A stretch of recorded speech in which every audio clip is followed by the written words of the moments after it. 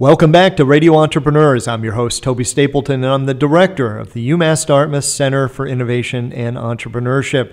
Radio Entrepreneurs features the who's who of the entrepreneur world here in Massachusetts and beyond, as well as those organizations that support them. And we are doing our biannual broadcast from the Center for Innovation and Entrepreneurship here at the University of Massachusetts, Dartmouth, and here in Fall River, Massachusetts. And we're pleased to have one of the companies that we call a tech venture company, but one of our incubator tenants, B-Cube Analytics. We have Steve Bouley, one of the founders. Steve, welcome to the show. Thanks very much, Toby. It's great to be here. So, Steve, B-Cube Analytics is looking to solve a challenge that every company has. What is that challenge? Well, we deal with compliance, and compliance is a problem that everyone has. And actually, people think of it as a problem, but they really should think of it in terms of it's something that needs to be done.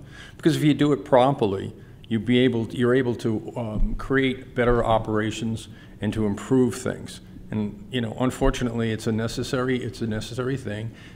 Every company that's regulated by the government needs to do it. Right. So what we do is we provide them with a solution that allows them to meet their burdens, but reduce the cost, time, and effort that's necessary to do that. Right. Right. Yeah, it is one of, and you're right, that I think most business owners, don't wake up every day looking forward to, dealing with regulatory or compliance issues, but companies that that are proactive are able to put together a compliance program or deal with regulations that ends up making the rest of their business run more efficiently.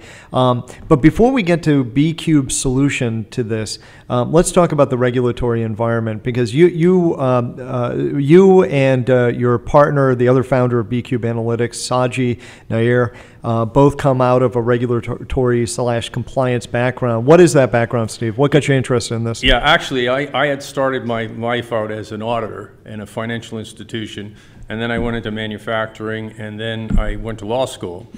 I was doing real estate, and when the real estate market dropped out, I had an opportunity to go into compliance, which is a natural fit, because it's really all about a regulatory scheme.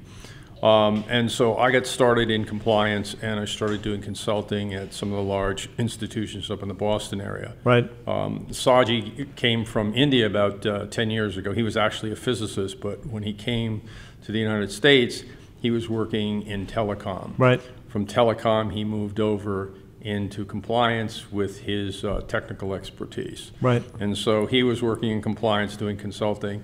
And that's how we met up in Boston. Right. And we both said, there's got to be an easier, better way of doing this. The better way is what we call the B-Cube Compliance Delivery Platform.